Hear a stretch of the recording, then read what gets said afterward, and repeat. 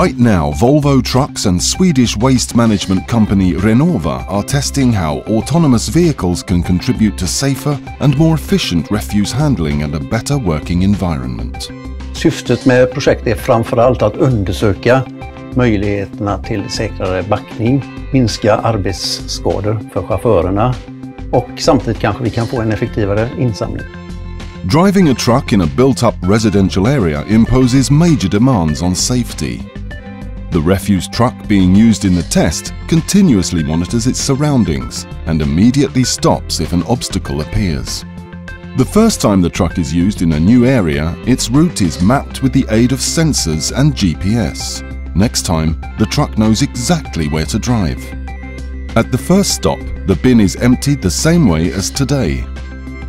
When the operation is complete, the truck reverses automatically to the next bin on the driver's command. If the street is blocked, the truck can automatically drive around the obstacle.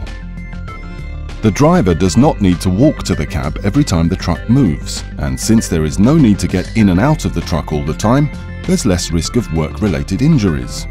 A lot of research and development remains before self-driving refuse trucks can become a reality. But without a doubt, vehicles with varying degrees of automation will be part of our future.